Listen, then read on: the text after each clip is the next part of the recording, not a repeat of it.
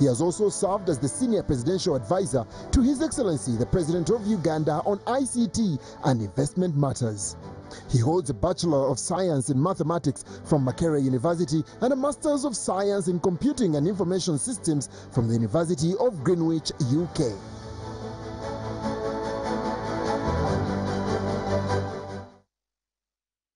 Thank you very much, Mr. Msinguzi, for joining us. You can say hello to the viewers.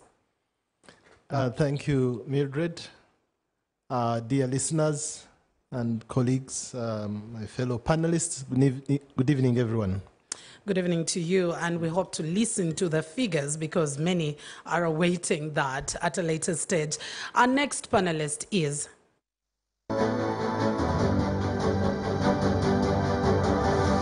Mercy Kainabwisho is the Registrar General of the Uganda Registration Services Bureau, URSB, appointed in December 2020. Before that, she was the Director of Intellectual Property. At URSB, Kainabwisho has served as the Manager, Directorate of Intellectual Property, and Director, Business Registration. Before joining URSB, she served as State Attorney at the Department of the Registrar General at the Ministry of Justice and Constitutional Affairs. Ms. Kainabwisho, High Court of Uganda, with 15 years of experience specializing in intellectual property law, business law, project management, oil and gas law, leadership, and general management. She holds a Master of Laws in Intellectual Property, LLM, from the University of Turin in Italy, a Master of Business Administration, MBA, from Makerere University, a postgraduate diploma in Legal Practice Law Development Center, LDC, and a Bachelor of Laws degree, LLB, from Makerere University, Kampala, Uganda. Mercy also has more than 17 research articles and publications under her name in local and international journals and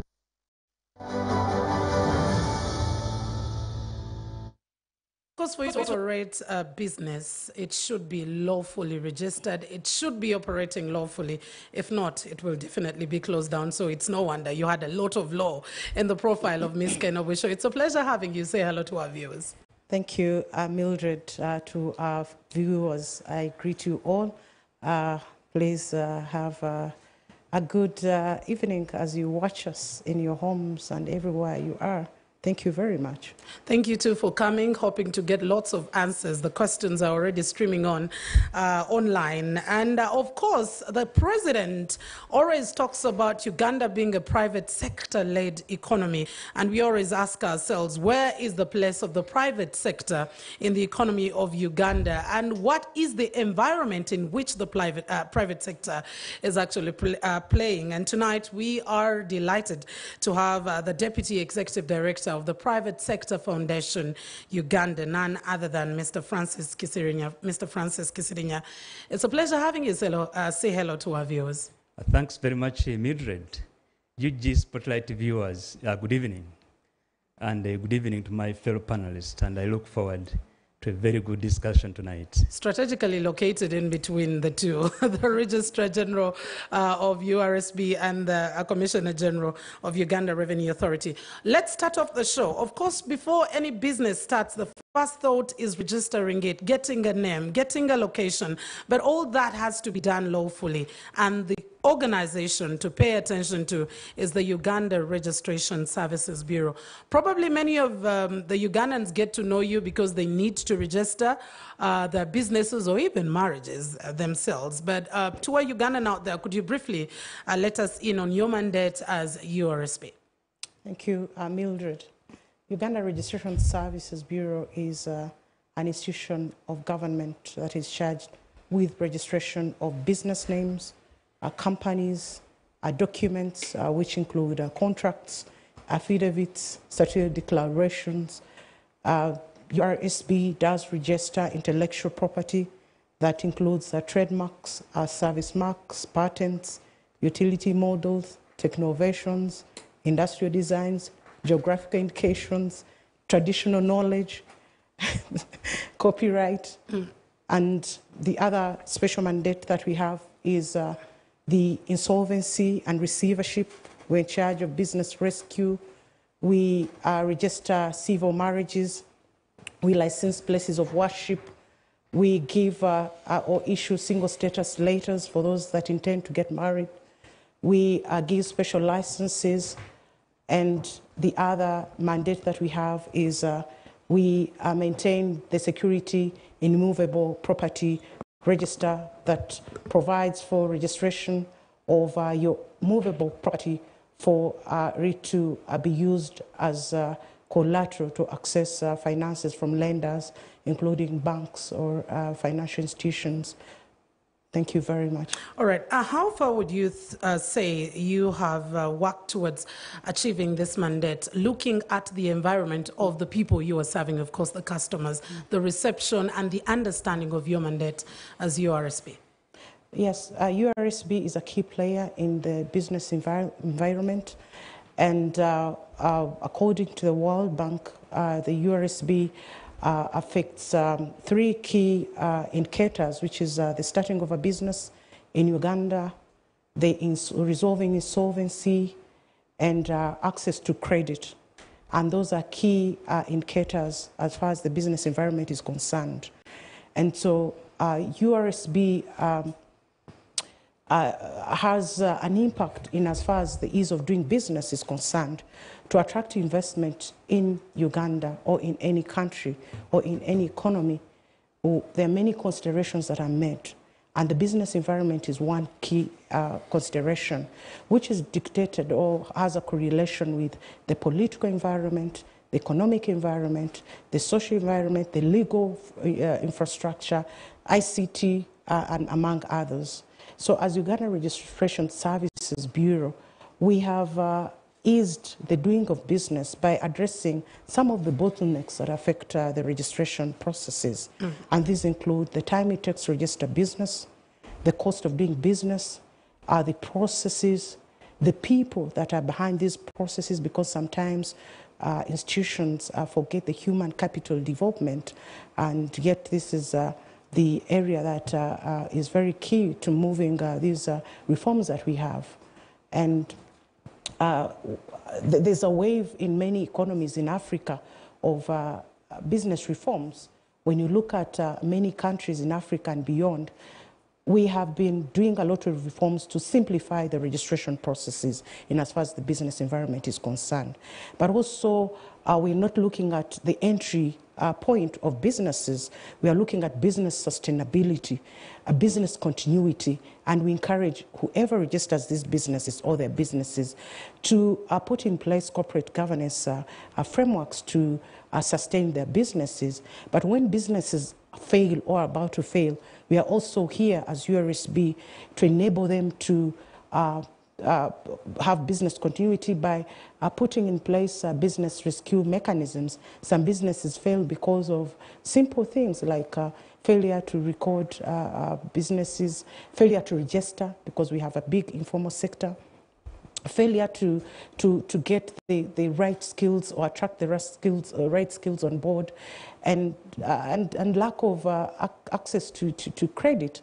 And we have simplified this by putting in place a law, the Security in Movable Property Act of 2019, which provides for access to credit using the movable property. So it is possible for a business to use its car, to use its crops, to use its movable assets, computers, to access loans from lenders, and these are financial institutions in a structured way. Okay, we'll be delving deeper into that, because when you talk about being able to access loans, many people are looking at land as security to that loan. But we'll be getting deeper into that. Let's now come to the tax collector, the taxman that every Ugandan thinks twice about. Commissioner General, the mandate of Uganda Revenue Authority to Ugandans out there. Some people confuse a bit of things. That is why they keep on asking, where is our money going? Forgetting that probably when you collect that money, it is taken somewhere else. Thank you, Mildred. Uganda Revenue Authority was set up by an act of parliament in 1991, and the mandate was to collect revenue, to manage to administer revenue, to handle all the processes that relate to that, to enforce the laws that relate to revenue, and to handle any other issues or other related matters. So that is our mandate. In simple terms, we are the government body that is responsible for collecting revenue that run the nation. And after the revenue is collected, that's the question that comes next. Now, once the revenue is collected, it is passed on to the Treasury. The National Treasury is the one that handles the money. Ours is to collect and pass on. And then Parliament appropriates that money, and then it is spent for goods or services that government provides to the citizens. Okay.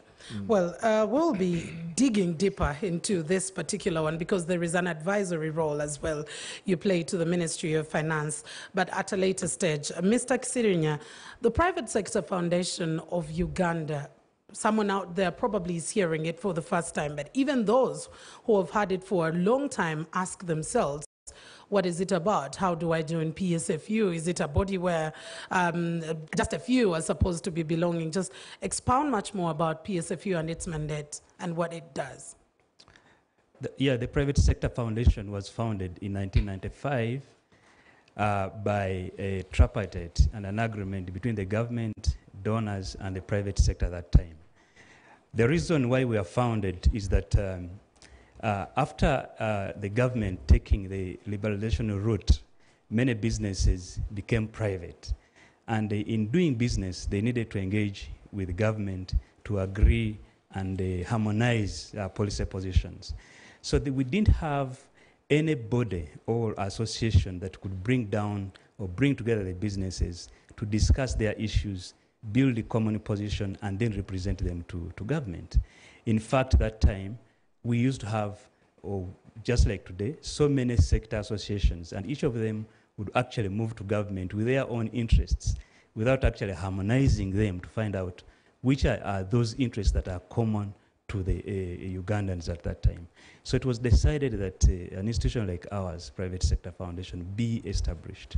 So we're a membership organization. We have about 180 associations, about 70 corporate bodies, and about 12 government agencies that support our work.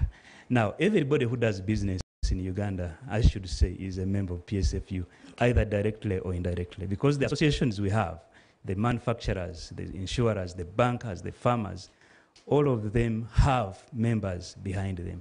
So those members, we believe, are our members. So for us as PSFU, over the years, we've studied the economic environment, the business environment, and our mandate is actually threefold. The first one is to ensure that we represent the business people in policy decisions that government is actually making. We move out every so often to the business community, find out what they think about certain policies. We harmonize those policies and represent them to government.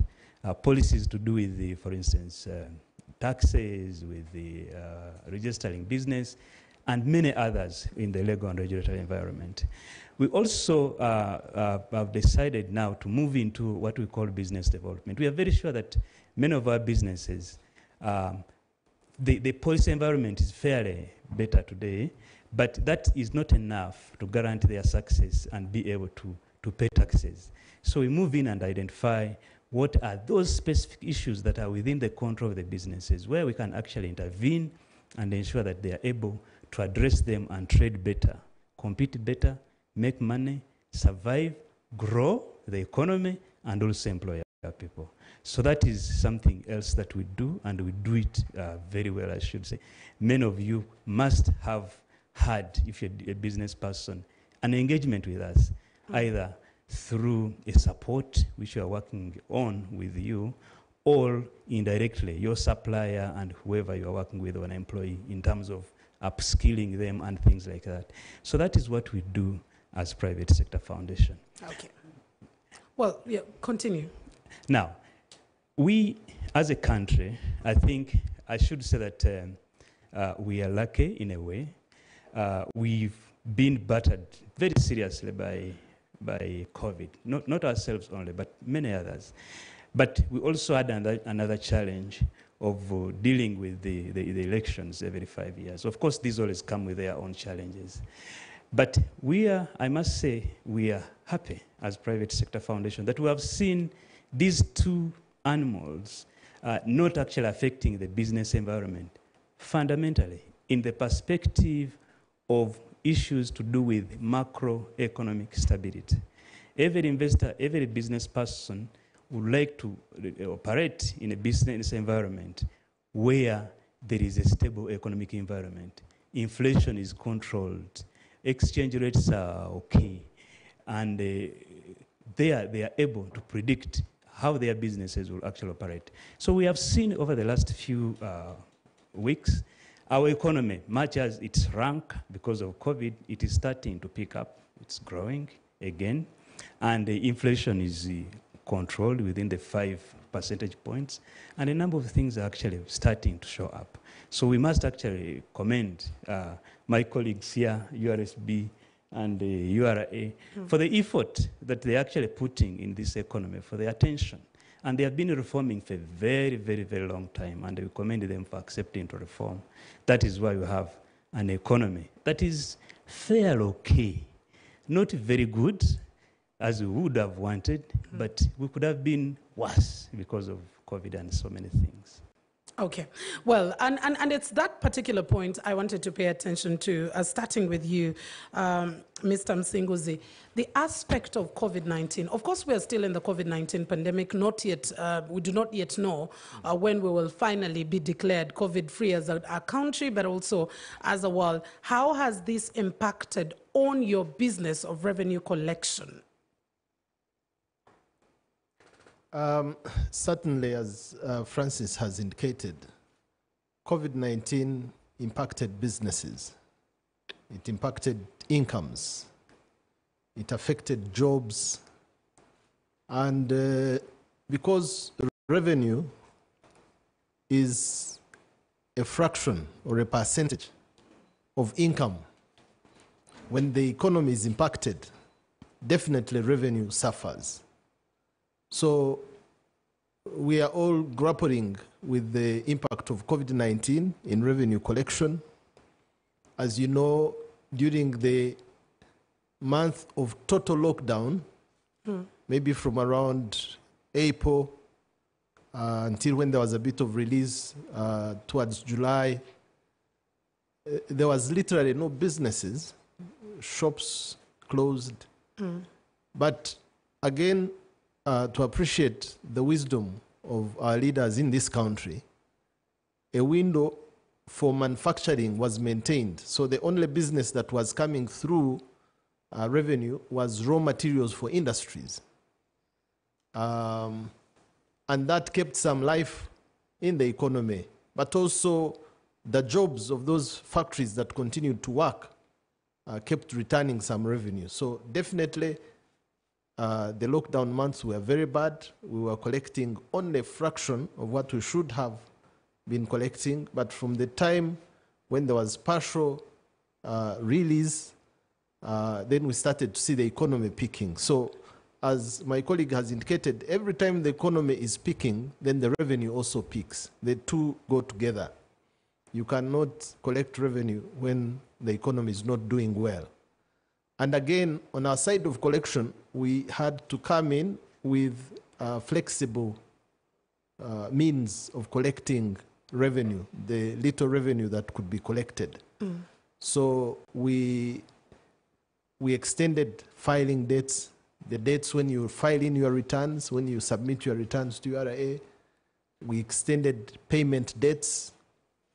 We allowed payment of taxes in installments. We extended the warehousing periods to allow people who had imported goods and were in the warehouses and had no money to clear them. So we allowed longer warehousing period and clearing as and when they have capacities. We expedited the processing and payment of refunds to the taxpayers so as to bring some liquidity. and so on and so forth. There's a lot of adjustment that we had to do just to ensure that the revenue collection, can keep on. What can be collected is collected, and of course what cannot is deferred for another time. Okay. That has been the experience from the revenue collection side. So do we say we have slumped, we are somewhere in between, or we are actually steadily moving? Because we are already in the budgeting process. We have a few months to end this financial year, which badly hit us with COVID-19. And whereas Ugandans will complain about the taxman, at the end of the day, we depend on you to collect taxes. The new targets that have been set so far, you are doing 47% of the taxes collected to support the budget. And even if our tax to GDP ratio is still about 13%, low on average with regard maybe to sub-Saharan, but at least we are there. So what is our track? How would you rate us economically with regard to tax collection in such a pandemic year? Well, there's certainly the reality that some jobs have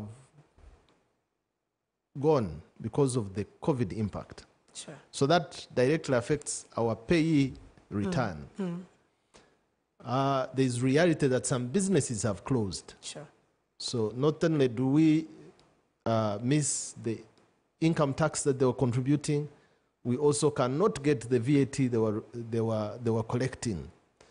So those are realities that are affecting our revenue collections. And as you know, businesses are resilient. There is always an effort to hang on and push on until when you can't push anymore. So even when the infection rates of COVID are going down, the actual impact of COVID is being realized more on the side of the economy now. Okay. There are people who have tried to push on and on and on. I'm sure you see the adverts in the papers every day. People are selling schools and so on and so forth. They've tried to hang on for many months, but then they can't push it any further.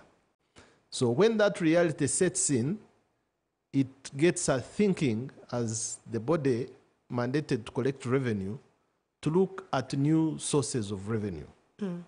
Now, the point you just referred to of the tax to GDP ratio being at 13, that's quite low by all standards. But it also points to the fact that the economy, the GDP is much bigger and the collection is much smaller. It points out to a fact that there is something that can be done on our tax register. We can bring in a few more players that have not been there. We can also look at our tax base. Maybe there are other areas that earn an income and do not contribute some tax. So whereas being at the bottom of the tax to GDP ratio is a disadvantage, but in the COVID era, it is an opportunity. It is some work for us to think outside the box and look at new areas and new opportunities of expanding the tax base and of expanding our tax register. And that is what we are trying to do, to collect a little more from areas that we are not collecting in, to be able to meet the expectation. As you've rightly indicated, out of a national budget of about 45 trillion, we are given only 47%, which is about 21.6 trillion, to collect in this financial year. We are working hard at it, and we are very optimistic. We still have some gap to cover in this remaining quarter. We are now in the last quarter of the year, and we are doing the best that we can. We are optimistic, and we hope especially with the support of every taxpayer, we can collect the 21.6 trillion. And if we don't get there, we still have tried our best. So we are thinking out of the box to see how we can collect revenue to fill the gap that we've been given. 47 is small enough. So if we fail to raise the 47, then the government is being pushed in a more difficult position because it means they had already prepared to borrow the 53. If we don't raise the 57, they must fill that gap with additional borrowing. And that is something that we'd want to avoid as tax collectors. And I'm sure even as taxpayers, as citizens, we don't benefit so much from debt. We are better off using our resources to develop our nation. Well, thank you very much. This is the point where it feels like a preacher preaching a message that is directed to you, that we complain about how much government is borrowing, but the question is, how much is the person that you are next to, that business doing or yourself doing, to pay the taxes that at the end of the day will get used to bring on the services that we so yearn to get in the country. But we'll be getting back to you, CG, in just a bit. To Mercy, the aspect of COVID-19 and business registration, and I know there is a bit of non-tax revenue that comes through the Uganda Registration Services Bureau. How has it been for you in a COVID-19 year? And we are still faced with a pandemic, of course. Thank you, Mildred. Yes, the COVID-19 pandemic caused a lot of disruption in many institutions, if not all, and in all sectors. And it was unexpected. The impact was unexpected, was unknown. But when we faced the lockdown, we were lucky that we had put our systems in place, electronic systems in place for registration. Okay. And there's not even a day that URSB stopped operating online.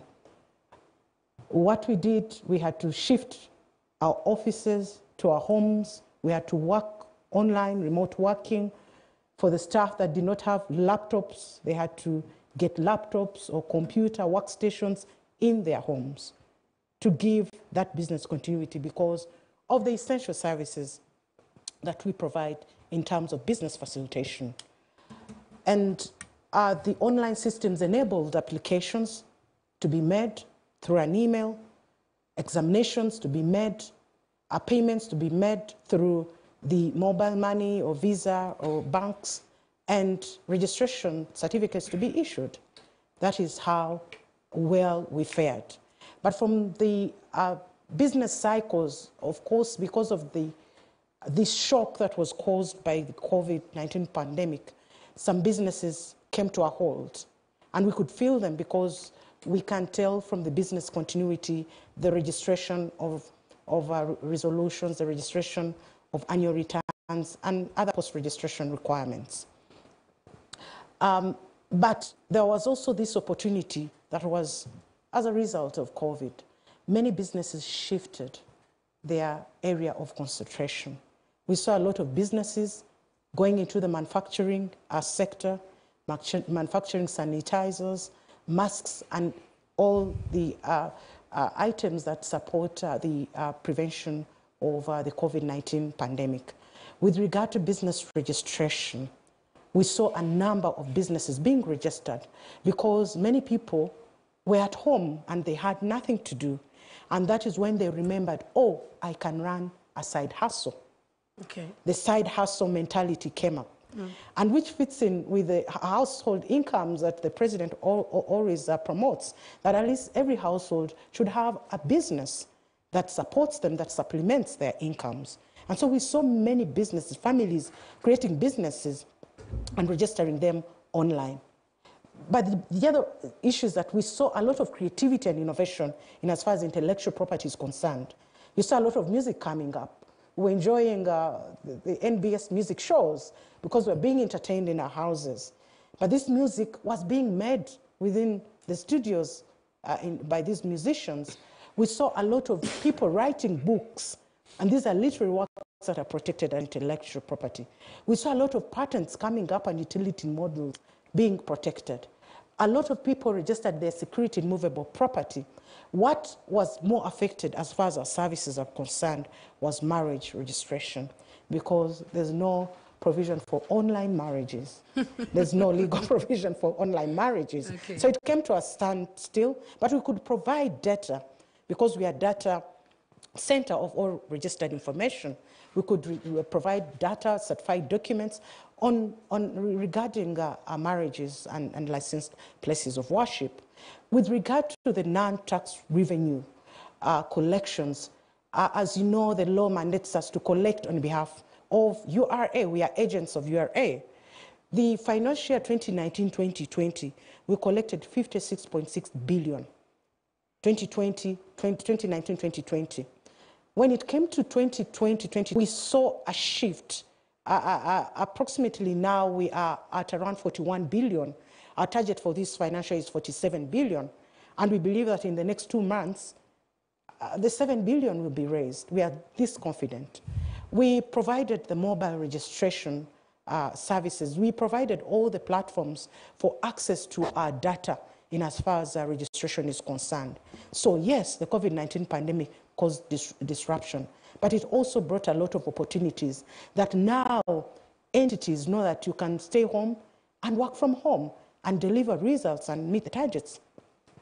We know that within the houses and the households, people can come up with businesses, create many innovations, become innovative, even when other businesses were affected.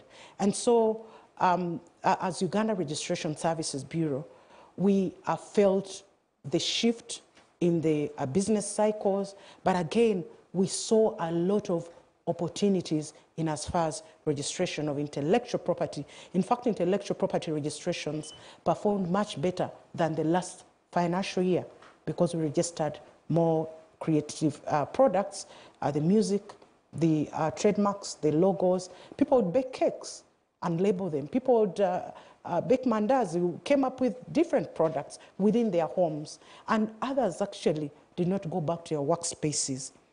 COVID-19 pandemic gave them the opportunity to create businesses that have prospered, and there was no use of going back to a salaried job when they can make incomes, when they can make their money. Okay. The other issue is that we provided for online journals, online information, magazines. We shared, as institutions, we have collaborative networks between URA, local government, city authorities, and we had to leverage even on the tax register expansion project that we have had since 2014.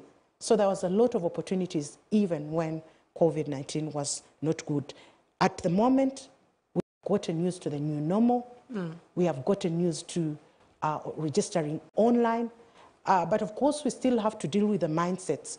The people who have to say, if I don't come physically, I will not feel that the documents have been registered. Yeah. But we also have to operate a dual system, because not everybody has access to the internet. Not everybody has access to online registrations. And so we have that provision for walk-in clients within our regional offices, within our trip centers, even within our headquarters at Uganda Registration Services Bureau. And even during the COVID-19 pandemic, our building that we are setting up in Kololo moved so fast that we are entering it in June this year. And so there was a lot of time to also concentrate on the infrastructure development, since that was not locked down, among other things. Well, it seemed to be a good year for you as URSB, so to say, to a greater percentage. But also, while you were talking about businesses that started off from home, I was thinking, are they registered? Are they formalized? Are they paying taxes? That's the next thought that was coming to me, because we need this money. And we also want to say a special thank you to the Ministry of ICT and National Guidance that is enabling the Spotlight UG to come to pass, and that Ugandans get to know what's happening in the different ministries, departments, and agencies. Coming to the private sector foundation, you are mandated, like you said earlier on, with studying economic environment, and we are talking COVID throughout. What has changed, what has remained constant, and what do we hope for to become better with the economic environment within which the private sector is operating? Mildred and viewers, I'll tell you what has changed, and what we need to actually appreciate is that COVID gave us a chance as Ugandans to come together to respond to the biggest challenges of this time. When COVID struck, very clearly with the lockdowns, with everything, almost nobody knew what would happen next. And we are so grateful that when we engaged with government, with the various agencies, we were able, or government was able to come up with some relief packages that helped us during that time. For instance, the reliefs, or probably the deferrals on taxes, the moratoriums on paying loans in banks, NSSF, to ease our cash flows, and we traded. But what came out also very seriously is that we started seeing a lot of our markets being affected. Yes, everybody started looking inwards, especially in the region. The trade was no longer as free as it used to be. We know very well that the southwestern border, there was a challenge, but we also started getting challenges on the eastern border. Now, this is creating a very big challenge in the industry and manufacturing and doing business and the businesses that are opening up. I'll tell you today that much as we open our businesses, we can only utilize about 30% of our capacity. What it means that if I'm able to do 100 loaves of bread a day, I can only sell 30 of them. So the rest, I'm not able to sell them. So this is impacting the businesses and their rate at which they can grow. Now, what is the challenge that is bringing that? Our assessment is, we think as private sector, that our markets have narrowed. Our consumers have not much disposable income to actually spend because of what has happened. Some have got salary adjustments lower, others have been retrenched, others, the businesses are not working very well, and all these demands that have come through. Now, what do we have to do to get to the businesses, to get to the next level? This was my call, and it's a lesson that we actually are talking about. The lesson is we need to partner. We need to partner just like we partnered as government and the private sector to respond to COVID. You remember very well, as private sector, when government called, we came up with solutions, innovated for sanitizers, for masks, and for all those preventive items. We even got into our pockets and donated resources to government so that we respond. Now we have responded. Now the next thing is, how do we recover? So recovery is going to require us to look at how we expand our markets. There is no second way around it. How do we make sure that that employee who used to earn 1 million shillings and is now earning 500 is able to purchase goods so that we can lift our markets, our production capacities from 30% probably to 50%, which was pre-COVID. This is how we are going to be able to recover and grow our businesses and grow the economy. So we feel at Private Sector Foundation that we need initiatives, we need partnerships with the government on what we should be doing now. Should we keep more of the money we are making so that we can buy more goods and services to create market for our industries? Or should we give the money to government to spend on our behalf? I think the question is for policymakers to really decide who will be best able to utilize these resources better for the good of the economy. Okay. But we believe that partnership is necessary. Let's sit together, let's work on policies, let's agree on tax rates, which are not going to take away even the little demand that we have. And by doing so, it stresses the consumption, in which case factories and businesses reduce growth. What about in other services that we have, like URSB is saying? Is there any ways that businesses can actually be supported to register even when they don't have resources right now? How can we do it? Because in the end, we would like, after a few years, 1 or 2 years, we need to have to come back with a very robust economy that is able to grow and develop and grow the tax base that we need. So what are those things we need to partner on so that we are able to rebuild this economy to the level that we want. I think for us, that is the biggest lesson we've actually learned. We also have learned that there is ingenuity, there is innovation among Ugandans. How do we promote that? What do we have to do to promote innovation? People moved out on their own, as Mas has just done it. What if we put some support? What if we facilitated them? What would we be able to see? Okay. So these are things that we need to do. The use of ICTs is now very important in businesses. How do we make sure that more and more people can access ICTs to utilize the online platforms that URSB is using, that URA is using, that we are also using to access our customers? Okay. So those are the things we have seen.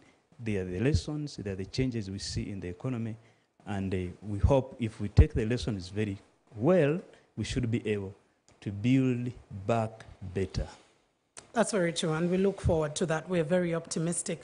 Coming to you, Mr. Msinguzi, while Mr. Kisirinya was speaking, you talked about growing a tax base, and you clearly indicated that according to the statistics of URA, the monies are coming through, they're growing bigger, but the tax to GDP ratio is where the problem is. It's not growing in tandem with the monies that are coming through.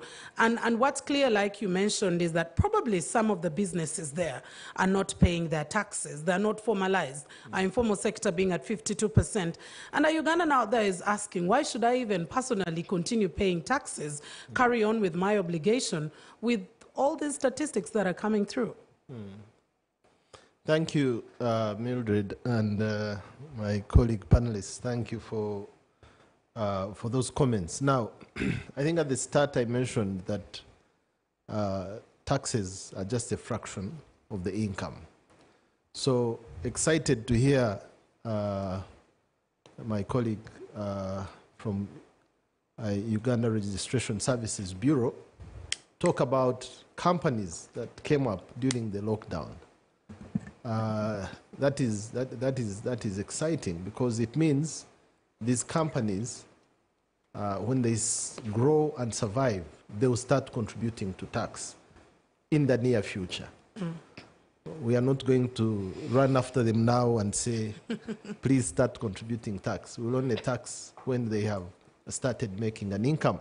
Yeah. And again, what my colleague from the Private Sector Foundation mentioned, the entrepreneurial spirit of Ugandans came out clearly during the lockdown. That is another positive thing that we celebrate as URA, because true Ugandans are very enterprising. And therefore, it is in our interest that we work together now, as Francis has said, and encourage and promote these businesses so that they can grow to a level when they can start contributing towards tax. Now, fortunately, again, for us, is that Uganda is a very rich country. God has given us almost everything we need. But our biggest strength is in agriculture. Now, if we sit and look at the import bill of the things that we import, which we can grow here, it is astonishing. For things like wheat, the bread that we eat on a daily, we spend about 600 billion Uganda shillings importing wheat every year.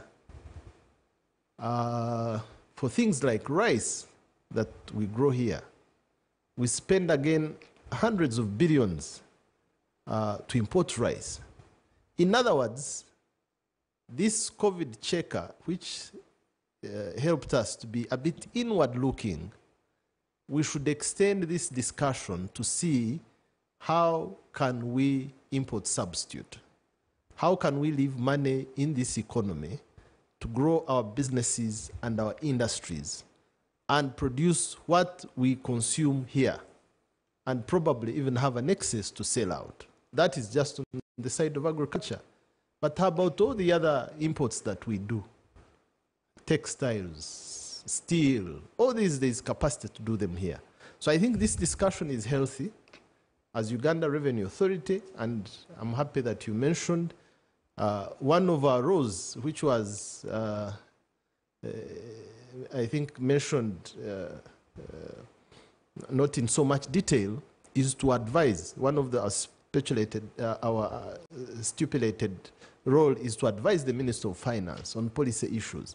So as long as we can engage with the private sector and we listen to each other, we will be shooting in the same direction in lobbying for the right policy measures so that we encourage more production here, more import substitution, more growth of our economy.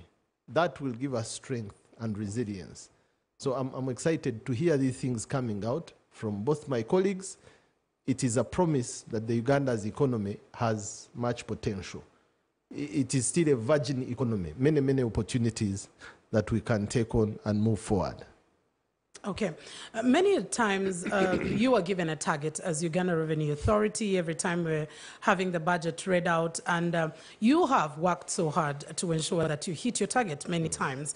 But the questions that many Ugandans remain with are, do my taxes work?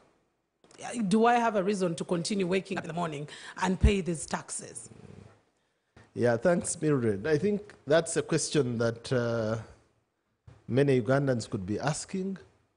But at the same time, I think in Uganda we have very glaring and clear reasons to show that our taxes work. Let me explain them as basic as they sound. Okay. Government entirely relies on revenue collected internally or loans acquired to give us services, goods and services. So the first service would be education. I know for sure as a citizen that we have a government school almost in every parish of this country, built by government and educating the Ugandan children for free. Universal primary education. I know for a fact that we have almost in every sub-county of Uganda a secondary school built with government funds and educating the students of that sub-county for free. And so on and so forth, up to tertiary institutions and universities. So education as a service, payment of teachers, construction of these is done by government from revenue. The same applies to water. I don't have the statistics of water coverage, but I'm sure every Ugandan who has access to safe water was delivered to the doorstep by government. Everybody who is connected to power is a service that is delivered by government. Yes, after the connection, you start to pay for usage. But laying that infrastructure right from the dam, we had years of blackout, of load shedding. Now that it's no more, where has this come from? Government had to invest billions and trillions of shillings into hydro power construction, into evacuation of that power, into its distribution up to your doorstep for you to be able to connect. So services like power, like roads, like education, like security are all paid for by our revenue. If we don't raise enough revenue to do that, then we borrow. But even the borrowing, we must service the interest and the loans using the revenue. Okay. So yes, every Ugandan has a reason to contribute tax, because without tax, we cannot expect goods and services from government. Thank you very much. I think that is very clear. Coming to you, Mr. Kisirinya, now that we know that the roads that we would want to move on to sell our goods and services, provide our services, are constructed based on how much we have been able to contribute, at least as a country. The question is, why does there seem to be this level of non-compliance? Like you are clearly stated, the revenues are growing, the tax to GDP doesn't seem to be growing because some of the businesses are still informal. Why do we still have a lot of these businesses locked in informality out of the research that you have done? Yeah, thanks very much. And I must commend government for the investments that are being made in infrastructure. I think it is really pleasing. And it is also pleasing to note that, like for instance, last year, our ease of doing business improved to 116 out of 190 countries because we were able to have more power available for our manufacturers and businesses in Uganda. I think that is a very commendable thing that government is doing. But having said that, we need to look at how we efficiently run these investment projects. For instance, we know for sure, and the Minister of Finance has reported, that only about 40% of investment projects, roads, dams, all these infrastructure projects are actually completed within time and budget. Others extend in the time they require to complete them. There are infrastructure projects we know that have actually utilized double the time for which they were set up to be completed. This creates inefficiencies and creates a lot of cost to the taxpayer to actually complete these investment projects. And no wonder, we know very well for sure that our service delivery index is one of the lowest in East Africa as Uganda. So we need to improve these things so that when the taxpayers see value that is coming out of the taxes they pay, they will actually contribute more. But having said that, we also know very well that there is a lot of leakage in taxes, and one of the biggest roots is the avoidance and the non-payment of tax, most especially by businesses that are not registered, that Masse doesn't know about. There are many out there that are not actually registered. Now, we need to appreciate and work together, government, private sector, and all Ugandans, and appreciate why don't businesses want to be formal? Why don't we want to be formal? Is it because when I become formal, whatever I want to do, I must go to URSB to get a stamp and I pay? Is it because of the very many things that you have got to do when you become formal? I was very impressed when the Commissioner General has now put it that open your business will not come for you until you have started making the money. But one of the biggest complaints that we've had from people who are starting up new business, especially young people, is that we convince them out of the incubation centers, out of all these places, they now formalize the business. The moment the fellow gets a tin, not even a year passes, and there are all these requests for filing returns.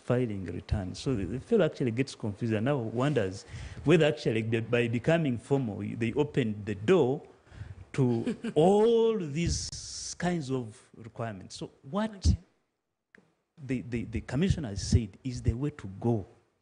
The business should not be taxed until it makes money. And this can be done. This is when businesses will be in a position to record, because by recording they are able to prove that they are not making money, and then they are not being taxed. This must happen in reality, and that will help.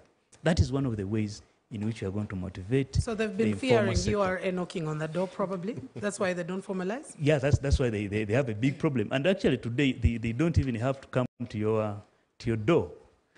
They actually, your email, they will be all the time. I think I receive more emails from URA as PSFU than from one single source. But I think that is a very good thing, because it shows that tax administration is strong, which I commend the commissioner for. But let's make sure that we nurture the businesses before we can request them to start contributing. That is something that will help with the formalization.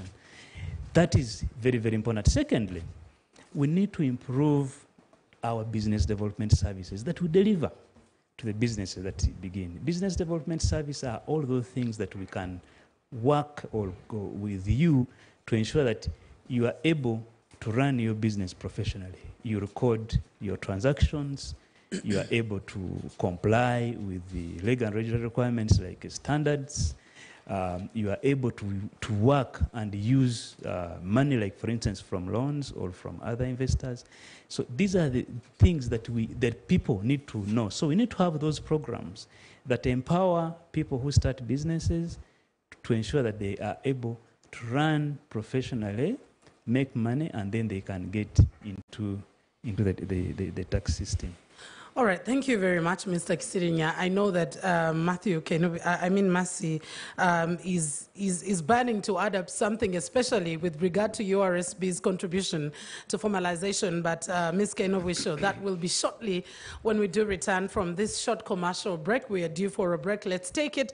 And when we do return, we continue looking at the business environment and the ease of doing business in Uganda. How do we make it better and also achieve that financial independence, economic independence as a country when we do return? The business sector goes well under the spotlight. Are you the business person fighting to stay ahead of your competition, or the one looking to advance the Ugandan dream? From innovation to technology, taxation, economic booms and more. Join Mildred Tuhaise as she hosts John Rujochi Musinguzi, Commissioner General of the Uganda Revenue Authority URA, Mercy Kenowisho, Registrar General of the Uganda Registration Services Bureau URSB, under the theme Accountability of the Realities, Exploration of the Opportunities. This Monday, 26th April 2021 on Spotlight UG.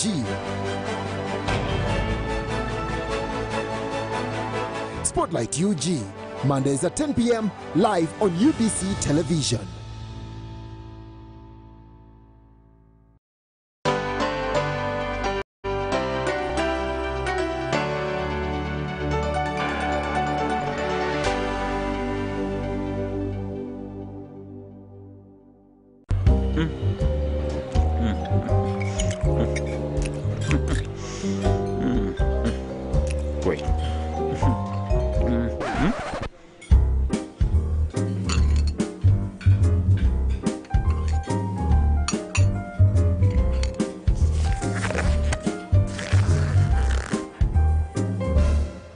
No one should stop you from finishing what's yours. That's why MTN gives you data bundles that don't expire.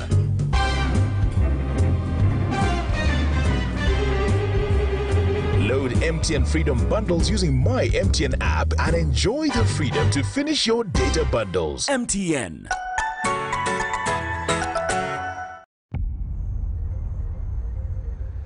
What does it mean to be closer together? It's taking the last bus home for a surprise visit. Closer together is strangers finding a connection.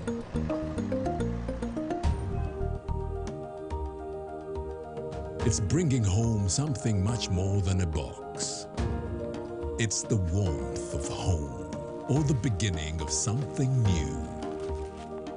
There's magic in sharing the things that we love, because it's those things that bring us close together.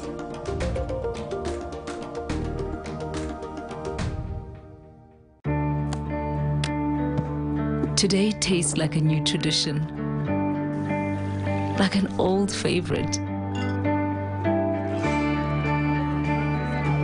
Tastes like all hands on deck and all eyes on the prize.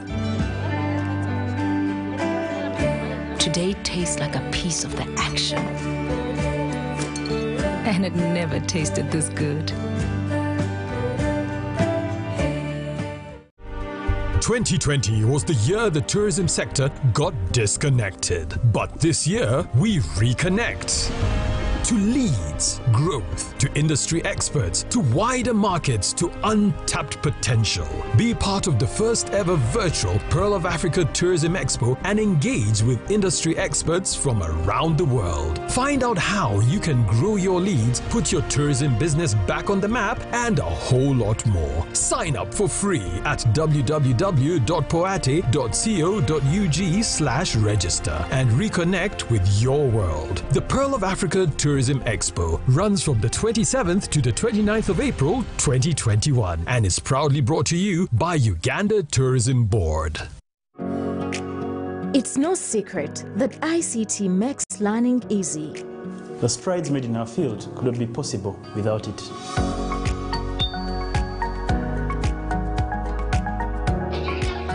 And now we can watch our favorite shows. My radio is my best friend. UCC provides an enabling regulatory environment and policy guidance for healthy competition. We also facilitate ease of doing business in the communications sector through licensing, standardization, spectrum management, tariff regulation, rural communication development, and consumer empowerment. An informed consumer is an empowered consumer. UCC supports local content and innovations. Driving the development of a robust communication sector in Uganda is Uganda Communications Commission.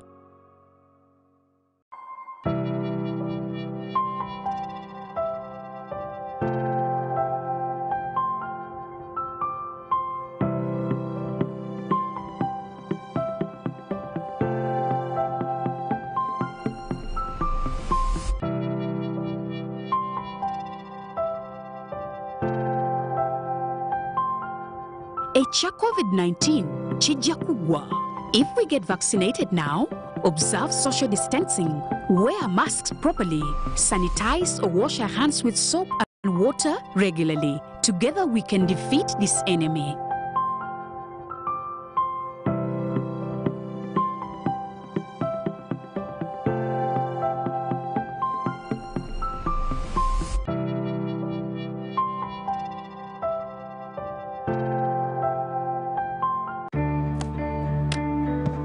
Today tastes like a new tradition, like an old favorite. Tastes like all hands on deck and all eyes on the prize. Today tastes like a piece of the action. And it never tasted this good. The business sector goes well under the spotlight. Are you the business person fighting to stay ahead of your competition, or the one looking to advance the Ugandan dream? From innovation to technology, taxation, economic booms and more. Join Mildred Tuhaise as she hosts John Ujochi Musimbuzi, Commissioner General of the Uganda Revenue Authority, URA, of paying the taxes. That way we will be able to get the services, and it also gives you the audacity to ask and request and demand that your taxes or the monies that you get to pay work. The hashtag is Spotlight UG for any questions that are coming through, and we will of course be sharing some of your questions. And still with us in the house at the next conference center is the Uganda Registration Services Bureau. We do have the Registrar General, Ms. Masi Kainowisho. We also do have the Commissioner General of the Uganda Revenue Authority with us at the NCC, and we also have the Deputy Executive Director of the Private Sector Foundation discussing how we can better the environment for doing business, and that way we will be able to meet our obligations as a whole. As we took a break, we were talking about the formalization process, some of the reasons that many of these businesses are still operating informally and hiding through. And to you, Ms. Kainowisho, the question is the contribution of Uganda Registration Services Bureau to formalization, the formalization process entirely, through which then URA comes in to pick up the taxes later. Thank you, Mildred. And the Ugandan economy is private sector led. And this means that it is the small, medium sector or enterprises that run the show in as far as the economy is concerned. Uganda has a population of 43 million people. And still growing. And still growing by 1.2 million every year. But with COVID-19 pandemic, babies may go to 1.5 million. But when you look at the register that URSB has, it has less than 1 million registered businesses. And to be specific, it is 800,000 registered businesses. When you look at the economies or the cities that you come from, the local governments that you come from, everybody is operating a business. It is stated that every 2 out of 10 Ugandans are running a business. And this is a report that came out in 2017, 2018. And we have also been rated as the most entrepreneurial country. Mm-hmm. The women of Uganda are also rated as the most entrepreneurial women in the world. So that means that doing business or starting business is our culture, it's part of our culture as Ugandan. So we have that leverage. It's one thing to start a business, and it is another to formalize it. We, as Uganda Registration Services Bureau, our target is to move the informal sector to the formal sector. Because if these businesses are not known by the state, it is very hard to plan for them. If these businesses are not registered, they are not validly recognized, they cannot access credit, there is no bank that will give a loan or extend credit facilities to an unregistered entity. If you want to trade within the country and be competitive, you must be registered. Your brands must be registered. Your patents must be registered. If you want to acquire land or acquire property as an entity which is a legal person under the law, you have to be registered. If you want to trade across borders under the Common Markets Protocol of East Africa that provides for free movement of goods, services, you must be registered. And so Uganda Registration Services Bureau is very vital in this whole process. And to register your business or to start your business, you must start with Uganda Registration Services Bureau. Whether you are an investor in Uganda, a local or a foreign investor, the starting point is URSB for formalization. And the registration takes different phases. There's application for registration of your name. There's a search and examination of the registrar to give you a go-ahead on where the name can go through so it doesn't cause confusion in the market space. Then you pay the registration fee through the banks that are within our one-stop center, or through mobile money or using Visa. They're all payment models available. Then once the payment has been done with regard to registration fees and stamp duty, then we give you a certificate within 3 to 4 hours. It is as easy as that. Okay. But so what after registration? We have the pre-registration requirements, then the registration requirements, but also the post-registration services. And this is where we have collaborative engagements with a URA, because when you register with us, we have a one-stop shop, a one-stop model, where you register your business for a tax identification number, you register your business for NSSF.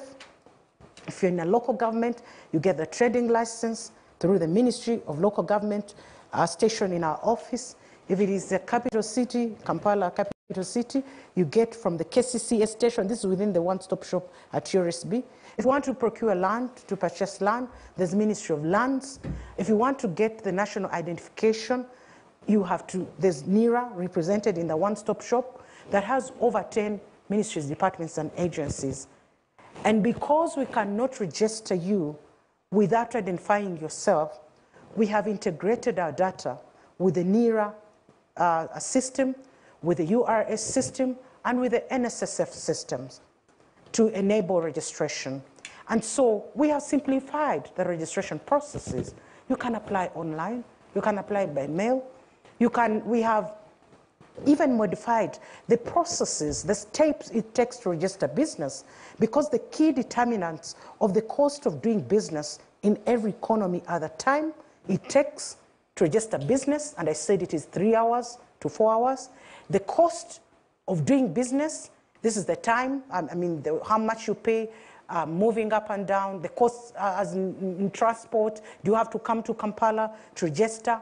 And this has been enabled through the online registration, but also being in the different regional offices and centers. Why does the feeling still remain amongst some Ugandans that the process is tedious to register a business?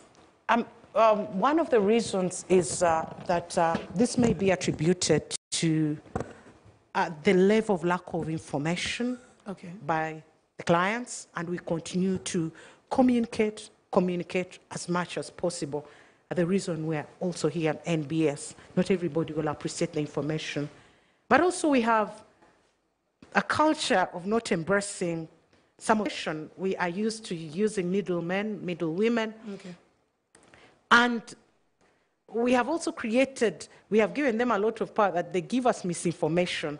They make it difficult, them a lot of power that they give us misinformation. They make it seem difficult for them to make it, that's a side hustle, their business. The other is the processes that have been enabled. We used to receive memorandum and articles of association that are beyond 30 pages, 20 pages. But now we modified the memorandum and articles of association to be just 1-2 pages. And this is to simplify, because the Companies Act already has a model of the tables that are required, the objects clause, everything is already embedded in the Act. So there was a lot of duplicity. But also when it comes to the cost of maintenance of data on behalf of the state, it is very expensive to keep this data. We are a data center. We have a register, an electronic document management system of all registered entities. But when you're to store all these pages, every company that applies has over 100 pages. And if a company is a busy company, you find it has 1 million pages, and all these have to be stored. So we said, no, we have to amend and modify this. And along the way, we also came up with a draft model document, which has not been embraced yet, which involves a URA for the TIN number registration application for registration, NSSF, under the tax payer register expansion project, so that when somebody submits an application with URSB, all this information is captured at the entry point, including the NIN, the National Identification Number. And so when URA wants to give a TIN number, they may not have to get this information again from the same client. They'll pick from the database of URSB to use that for the TIN number. NSSF, one-stop model, or online model, in addition to the physical one-stop shop. So the processes have been simplified. The cost has been addressed. The coverage has been addressed and enabled by the online system, but also having one-stop shops around the country. We have 44 centers under the tax register expansion project. We're in many regions as URSB, URAs all over across the borders. And so we have made a lot of effort in terms of coverage so that we're accessible to the public or the citizens or the investors, be it local or foreigners. Okay. All right. Thank you very much. Mr. Msinguzi, the question that runs through the mind of anyone who is planning on doing a business or already doing is, what do I lose if I don't formalize, or what do I gain in the formalization process? Because many are thinking, after all, you're going to start sending us the mails and knocking on the door and asking for tax returns at the end of the day. Thank you, Mildred. I like the comment from my sister Mercy. The formalization of business is really primarily for the benefit of the business itself. Now, if a business is to grow from one level to another, for its own benefit, it needs to have some proper records. What was the investment made when you're opening up? What are your expenses? What is your income? What is your profit? And so on and so forth. Now, the information gap that exists between agencies like myself, agencies like my colleagues and myself, where we come from, and our clients is so big that sometimes that information gap complicates their business and our business. I'll take the example of the comment that was earlier made by Francis, that young people they're complaining fear, about you. yes, they fear URA. They think that once you get 18, you must start paying business. Absolutely not true. The reason we want you to get 18 at the beginning of your business is for us to have a record that, yes, today John has opened a company. This company has no tax obligation at all. We'll give it a tax identification number, the TIN. But it has no tax obligation at all until it has started earning an income. And an income is not equal to a sale. It's not that once you start selling and getting some cash, it means you have an income. No. An income will only be after you have made your sale, taken off your expenses, and you stay with the profit. So it is profit that is considered as income. Okay. And tax will not take your entire profit. It will take only 30% of your net profit. So a company that has registered has no tax obligation at all until it has started earning a profit. The only obligation that that company has is to file a return. Now, what does filing a return mean? That's the word that is scaring the young businesses. Filing a return is sharing this information of your income, your expenses. That's the word they call return. It is your income, your expenses, and your profit. Sharing that record of your income, expenses, and profit. And declaring, should there be a profit, declaring a percentage of tax, 30% of that profit as your tax. If there is no income, you file what they call a nil return. It points to the fact that, yes, I had sales, I had expenses, my expenses were equal to my sales, and I had no profit to declare. And therefore, I filed a nil return. There are businesses that have been filing nil returns for 10 years, some for 20.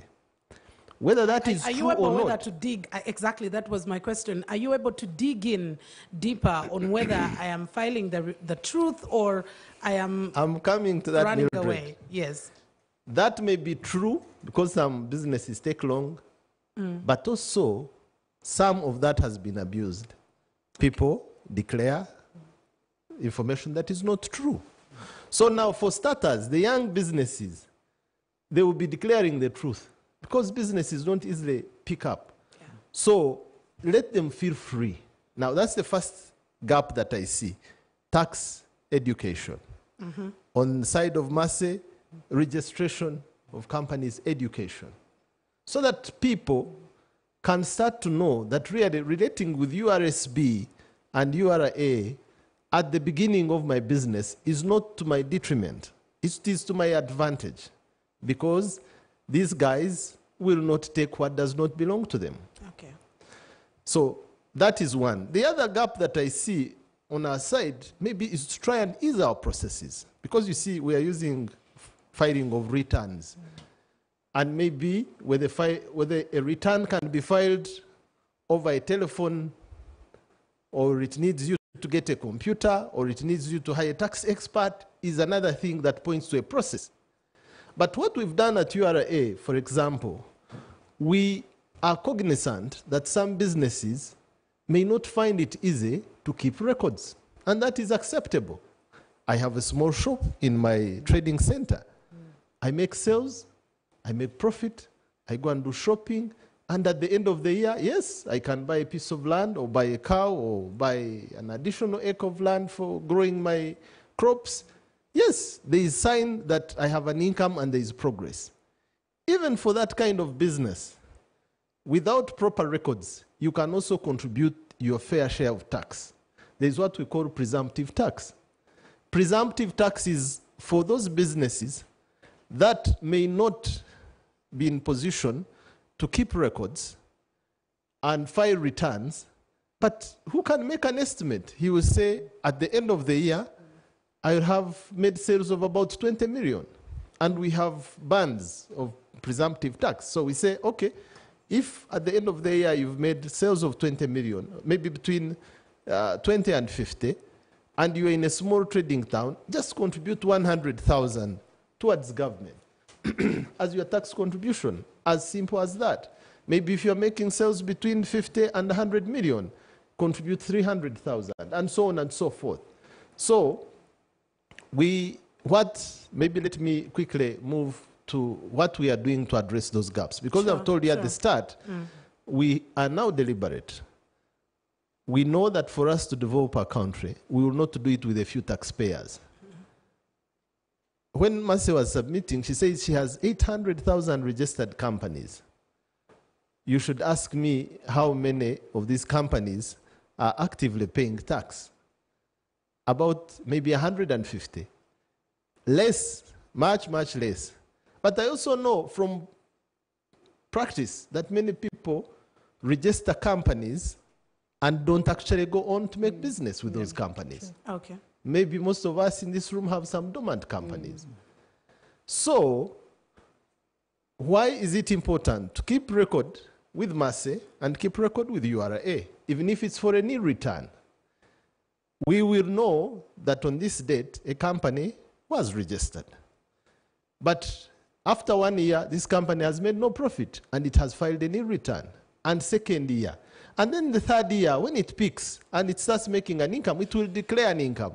So there will be visibility of company X registered today, where is it tomorrow and next year and the other year.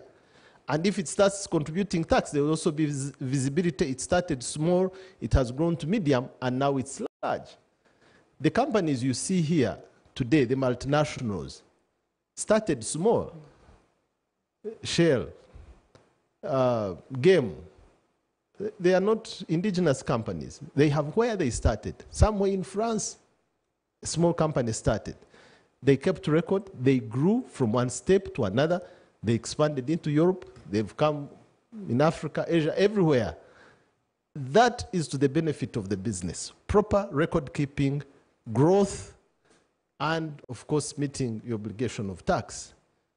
I think this company, Next Media Services, is one of the good examples of indigenous companies. Mr. Karisa started when it was a small company. We've seen it grow. I don't know whether now you've extended into other countries. But there is hope that for a company that starts small and grows and keeps proper record and meets its obligation, one day it will expand into the region and into Africa and beyond. So that is really the whole reason why companies should keep records, should make their tax obligation, because there is chance that you can find partners, you can grow from one level to another. Okay. Now, very quickly, at Uganda Revenue Authority, we are deliberately going to invest in tax education. Let people not run away from us. We've become scarecrows. They have nothing to fear, but yet they run. Okay. Register with us and keep in touch with us. File the true returns. We will not harass you. Now, the other category that files wrong returns, there is a solution for them. We are automating our processes. Okay. Now, there is information enough to tell us what every business does, but we have not been utilizing this information. And maybe now I should take the opportunity to kind of give some good alert, whistle blow to our taxpayers, that this is the time to start telling URA the truth. Because very soon we'll find out. Okay. And when we find out, you have to pay more than what you should have paid if you voluntarily disclosed. So we are automating our processes, and we are sharing a lot of information with other parties, third-party information, and we're analyzing that information, and it's bringing up amazing information to us. Remember, if, as an example, you make a sale and you don't declare it, you say, okay, I'm wise, URA is not watching.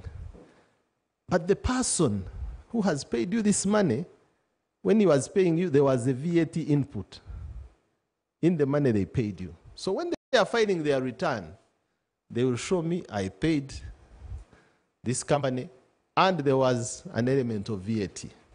And at that point, I will ask you, can you amend your return? When you file this return, you did not indicate this income.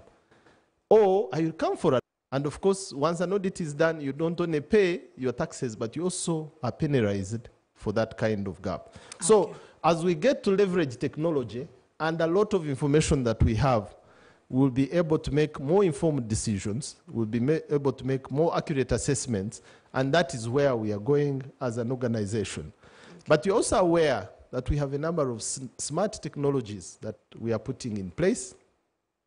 One of them is the digital tracking solution. For, excuse me, for every bottle of water that you drink, excuse me, you can always look out for the digital stamp. This number here is evidence that the water in here is pure and good. It has come from a genuine factory, but it has also paid its tax. So for everybody enjoying a bottle of water that has paid tax, you are not only contributing to nation development, you are also guaranteeing the security and your safety. So these smart initiatives like digital tracking solution, like IFRIS, you've heard about electronic physical receipting and invoicing system. That is one that keeps us up to date on real time about the sales that you're making in your business. And we are just loading it out. A number of people are not yet on board. So all these really will contribute to more accurate and clear information, and it will work for the benefit of the taxpayer, but also for the benefit of revenue collection. We should get more accurate. All right, thank you very much. We'll be coming back to you. Mr. Kisirinya, on the aspect of tax education, where is the missing link? Yeah, I think very clearly, as come out in this discussion, there is some information gap. I wouldn't want to say whether there could be also some trust gap of some sort. All taxpayers need to see examples of people who are complying with the taxes, people who are formal. What benefits they actually get out of this. Now, there is a discussion, and I encourage my colleagues on the panel to get interested, that seems to imply that we can create some intermediate organizations, like associations, where those companies or those business people that don't feel comfortable yet to get to URSB to formally register or get to URA can first organize themselves. And then afterwards, they are organized, grown, and then now they can be passed on to URSB and can be passed on to URA. For instance, we know very well that there are cooperative groups at village level, at Gombola level, which actually register, and they are formal, but they don't actually not registering with URSB. They are registering with their local governments, they are registering with the, some other organizations. Now, you could have something that is similar to come through and bring in these people, incubate them, so to say, first of all, and then you can now let them go to URSB and URA. That could be one of the things we could think about in terms of reaching out to more people to come and register. But having said that, it is very, very, very, very important for whoever is doing business to comply with the national laws that are there at the moment. Let us register our businesses, let us pay taxes. Otherwise, it's not possible at all for us to run our country. And we are not always going to be operating under the radar. If you're operating under the radar, there are so many things that you're not going to benefit from. You can't grow your business because your bank doesn't see you. Just imagine you have operated informally for the last 10 years. All of that history, you actually don't have it anywhere. You cannot say URSB does not have any of your records. If you are looking, you are fundraising for money, you're looking for partners, you are looking for tenders, for instance, that are being floated in the government under the new arrangements that government has established, like under BUBU, like the preference schemes that are now where local providers access business from government. You cannot, because you are not registered, because you are not paying taxes. Okay. So it is important for us as business people, wherever we are, to do our best to register and also to pay taxes. As new or as other reforms get to be instituted, which can help create that middle level, which can help us graduate to the level we want. All right, thank you very much. Ms. Kainobwisho, the aspect of credit remains a very key factor in enabling businesses, whether it is just startup or its continuity of business. And it becomes a little hard for many businesses. But you earlier on talked about the use of movable assets as collateral, and you talked about the security interest in movable property, which was launched, I think, in 2020. Let's speak to that. How can a business, how can an individual operating a business be able to use this? Thank you, Mildred. The Security in Movable Property Act of 2019 provides a mechanism of using your movable property, that is collateral, as movable property chattels as collateral to access funds. Or can you just have the mic point up a little bit? Yes, go ahead. Sorry about that. The Security in Movable Property Act of 2019 that was launched by the President through the system of Simple in 2020 September does provide for a platform or a mechanism of using your movable property, which are chattels, as collateral to access a loan from lenders. And lenders here, we mean the financial institutions.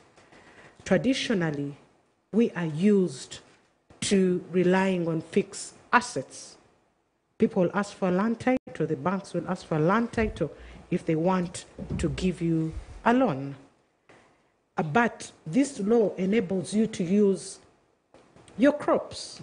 My brother John was talking about agriculture sector.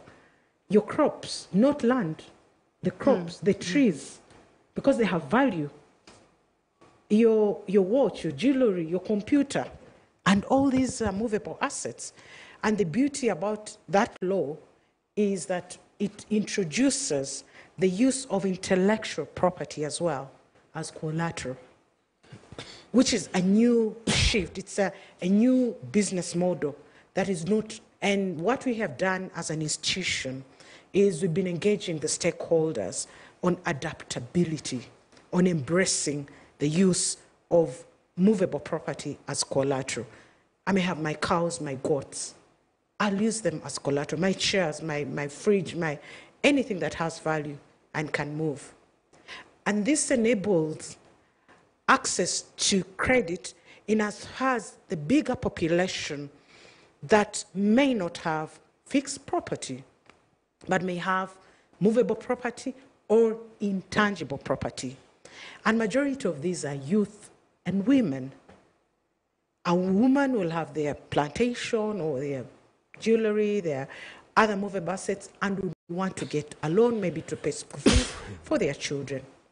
This young person at the university may want to pay their school fees for the last semester, and they have a laptop, they have some assets. So when they present the collateral registration, that has been certified by URSB to the financial institutions, they should be in position to access the finances.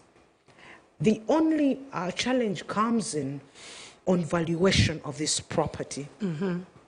The banks have to value how much your cows weigh, how the value in your pine trees, in your plantation, your matoke, if you're envisaging, if you're predicting or you have a presumption that you're going to get around 100 bunches from the banana plantation by the end of 3 months, the banks should enable you to get a loan to help you take your crops to the marketplace. In that valuation process, where is me, the person who is trying to get the loan, using my movable property? Yes, basically what we do as Uganda Registration Services Bureau, we register you. If it is a car, you have a logbook, we register you into the simple system.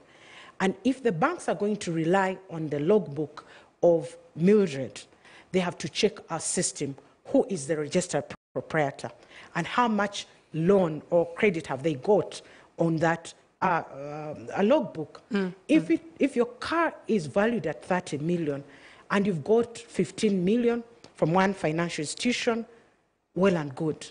But you can also use the same to get another 15 million from another bank, because the value of that property is still valid.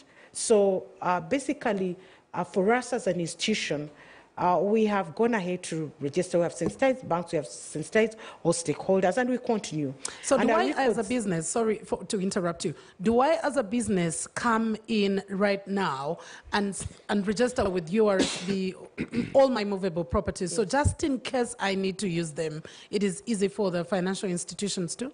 True.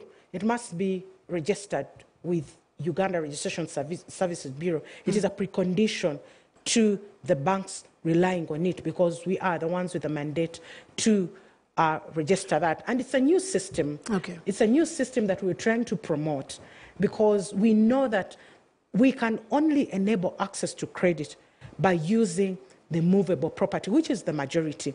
Your business may be falling. You want to rescue or recapitalize it, and yet you have a fleet of cars.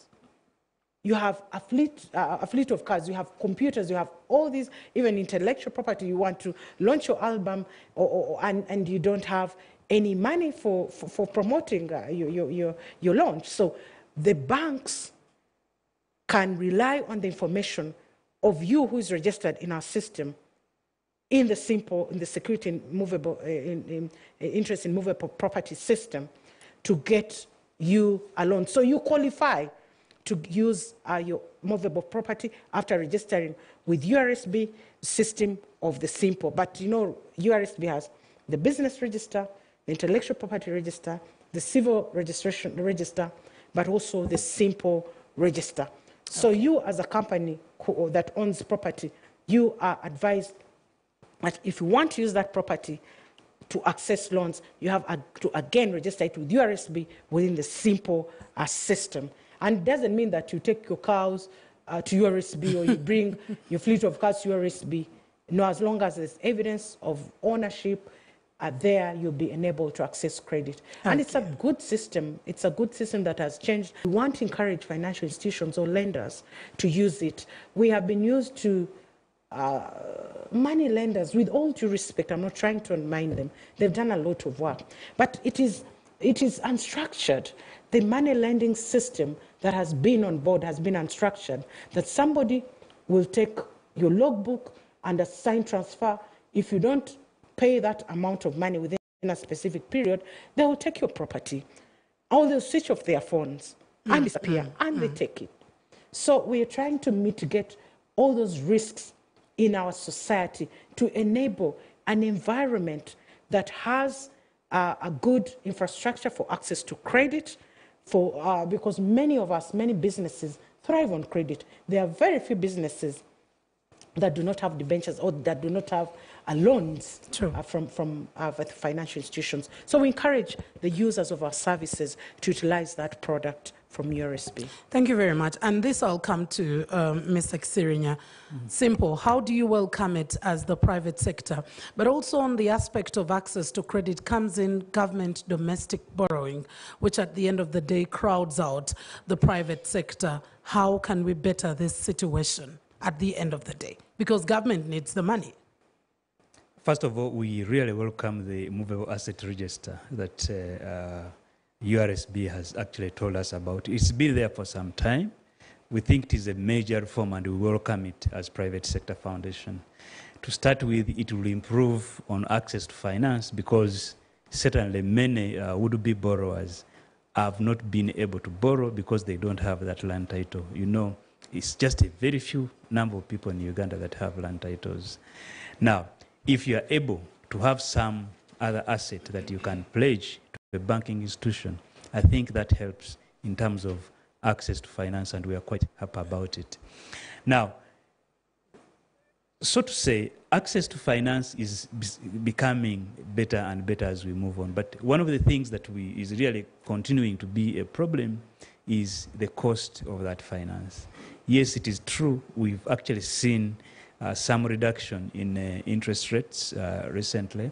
I know some banks are now even offering finance at about probably 17%. This is a major, major development and good progress. But perhaps we could still achieve better interest rates. For sure, I will tell you that our members, for instance, in the agricultural sector, have told us that for them to work with financing that is beyond 8%, 10% is really not possible. They can't make it. Manufacturers, they can't make it at, if it goes beyond 12% and it's not long-term credit. So these remain teething challenges that we do have to work on and deal with the country. Along with that, though, unfortunately, we are seeing, and because of COVID and so on and so forth, we are seeing some continued competition for the resources that are actually available within the banking system, because government has got all these demands and has got to raise money to meet the demands that have come. So meaning that the more government is borrowing, the more the interest rates are not going to come to the level that we actually need. But we are also not doing a lot of work in trying to raise more savings into the banking sector, and particularly long-term savings. You are aware that there are reforms that we expected, for instance, in the NSSF amendment bill. Parliament has already passed the bill, but the process of assenting it is taking long. And in the end, what we will have is that we will have a delay in people contributing to their social security, so that when they become older, they are able to live a better life than other people. So we really need to move very quickly in terms of doing the reforms. Make sure that we have more long-term finance so that it can be used for the time being before the owners come for it. It can be used to support businesses.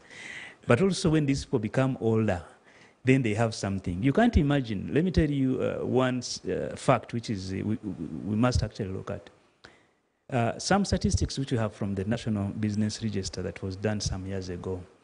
We know for sure that of every 100 companies that are registered at URSB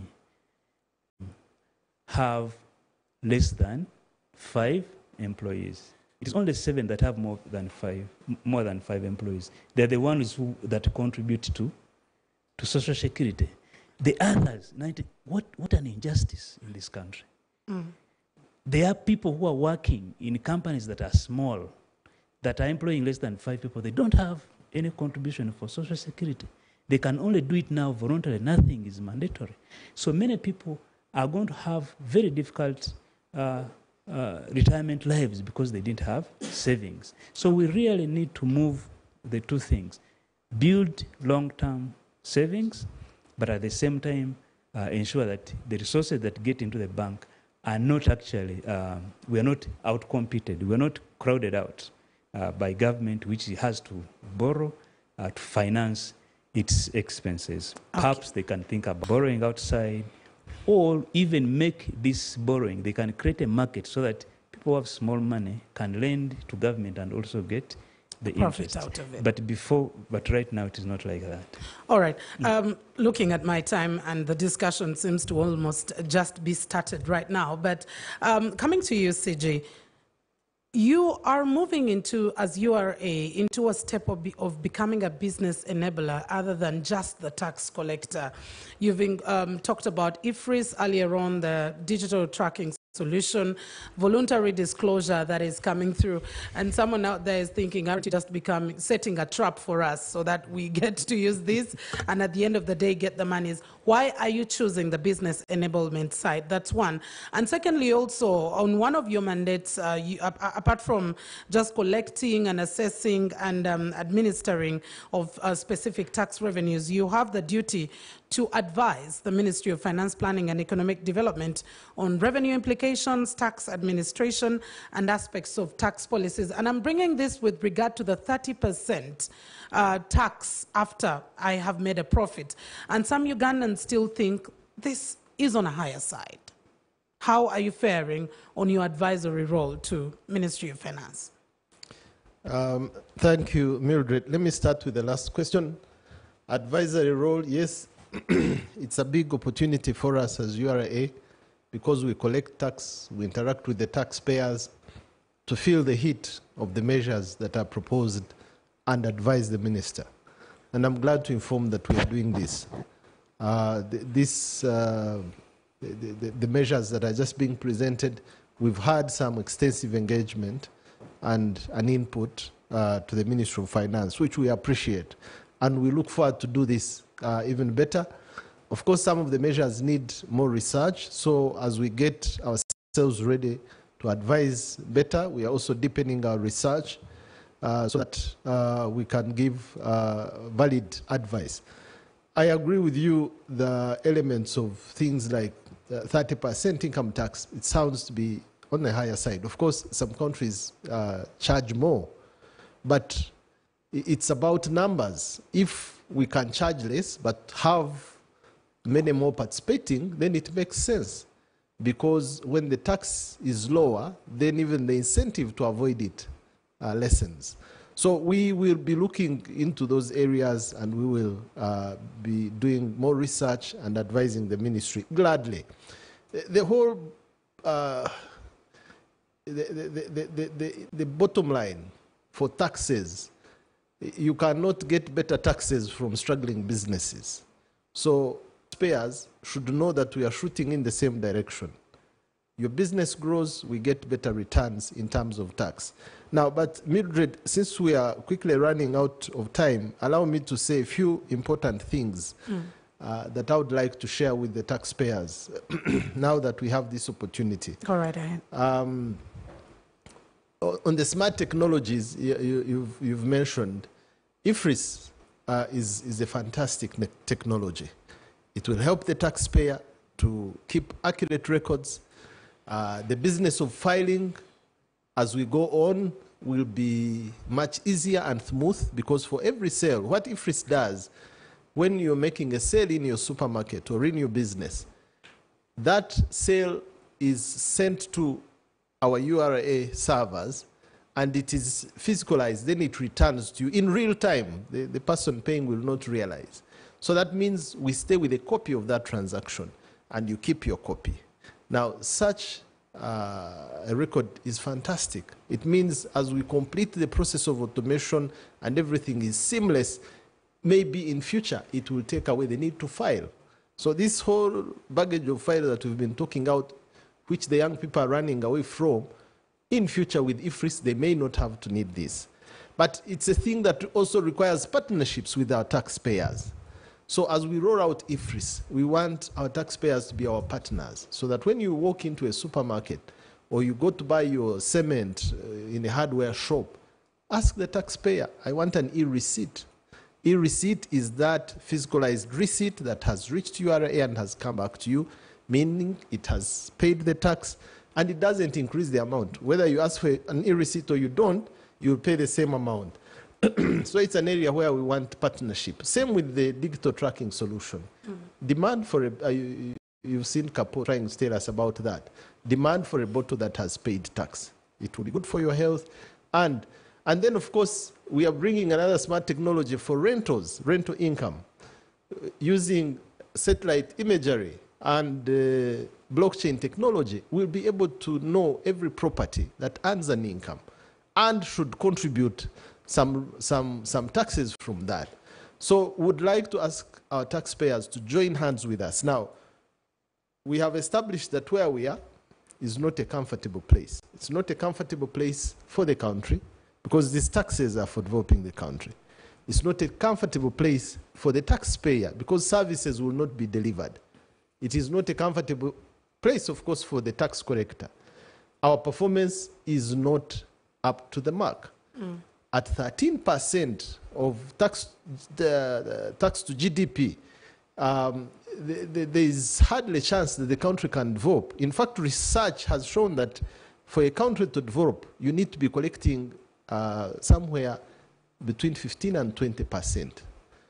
And that is why for developed nations, they are collecting over 30%. For Latin America and others, they are collecting over 25%. Even in Africa, for developed nations like South Africa, Morocco, they are collecting above 25%. So for Uganda to be developing at 13% of tax to GDP ratio, I think it is, first of all, an indication that our leaders are prioritizing. Whatever they are doing is what matters. That's why you can see a road being built at 13%. I think it would be much more difficult if they were focusing on spending on consumptive activities. We would not be seeing any progress. So if we agree as taxpayers and tax collectors and citizens who want a service that where we are is not a comfortable place, let's join hands. And one of the things we have introduced to make sure that we move in collaboration is alternative dispute resolution. We have about over 600 cases in court with different taxpayers. They spend money on lawyers, we spend money on our officers going to defend ourselves. But why are we doing this? I mean, taxes are for developing the nation which we live in, and we should take pride in paying our taxes. Why should I overassess you as Uganda Revenue Authority? Why should I ask you tax that you should not be paying? Why? Even if I charge you more, I will not take home more as a salary unless if I steal it. So we are saying let's settle tax matters amicably. Okay. We sit around the table, we talk with the taxpayer, we tell him, but you know, sir, here you did not declare this sale. He says, okay, I realize I did not. I will declare it. He says, but you, Office of URA, here you assumed that I had no expense. This is my receipt. We reconcile. In the last 9 months, we have settled about 25 cases through that channel, alternative dispute resolution. And we have collected 212 billion from that approach. It's a win-win. The taxpayer walks out happy. He has fulfilled his obligation. He's not hiding from URA or fighting with URA in court anymore. The only maybe loser in this equation is the lawyers. But they should also, there is more work for lawyers, so don't be against this approach. Okay. So I want to take this opportunity to invite the hundreds in court with us, come and we settle. Another thing that I mentioned earlier, voluntary disclosure.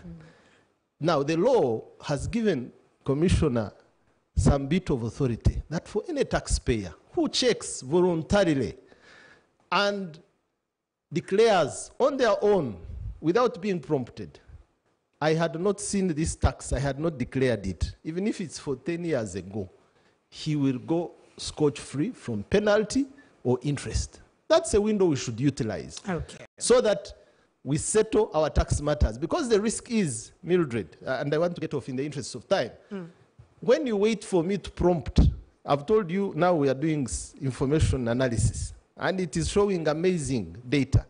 If you wait for me to prompt you and say, but Mildred, here you did not declare this income, it can no longer be qualifying for voluntary disclosure. Okay. It is recovery of tax with penalty and interest.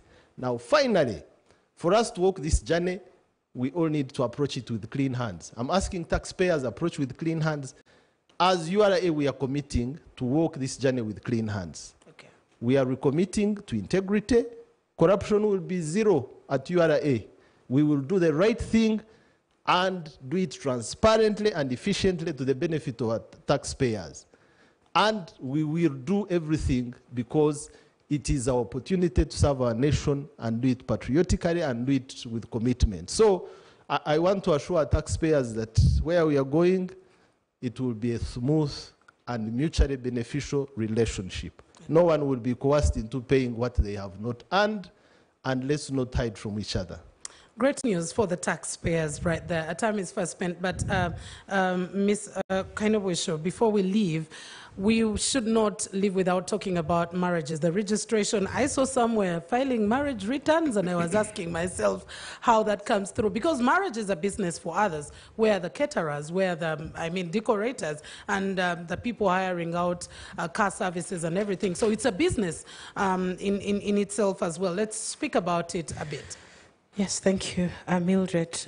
Yes, URSB's mandate is to register marriages, civil marriages, but also to receive returns from places of worship that have conducted marriages. These are licensed places. We should appreciate that there are different types of marriages in Uganda. We have the civil marriage, we have the Hindu marriage, we have the Muslim marriage, we have the church marriage, we have the customary marriage. And all these marriages are legal under the laws of Uganda.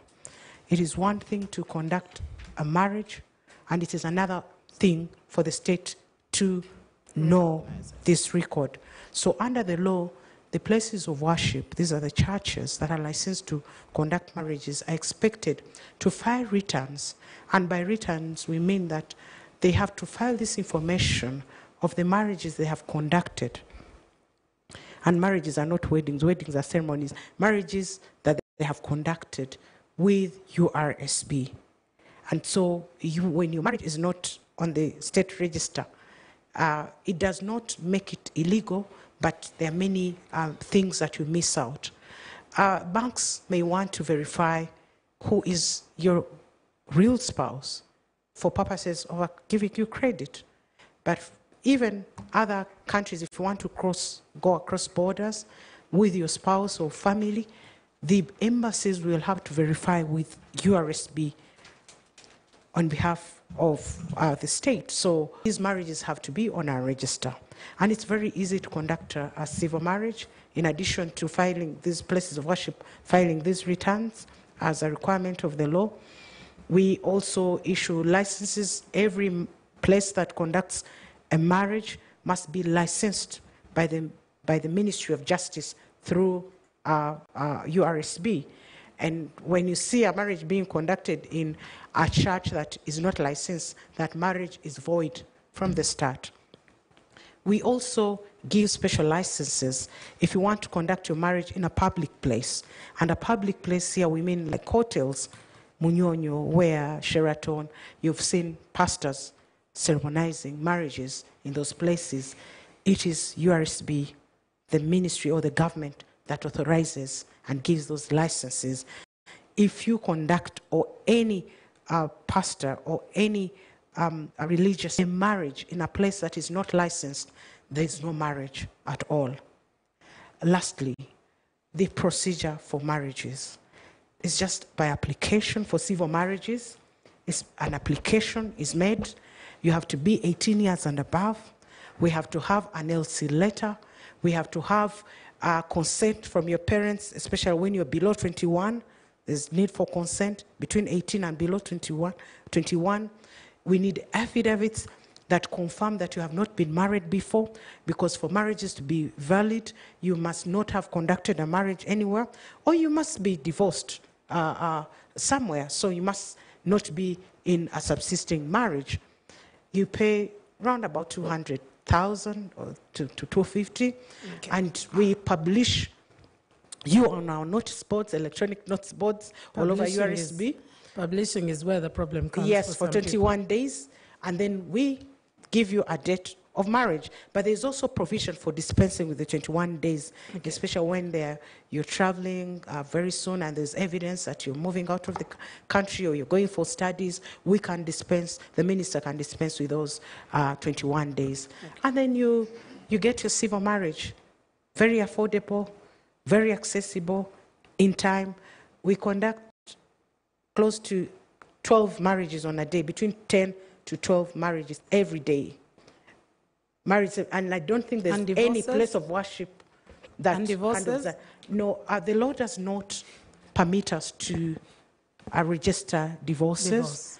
Apart from the law that relates to the Mohammedan, the Muslim marriages, because it is self-contained. And that one you register the marriages, but also the talaks, the divorces.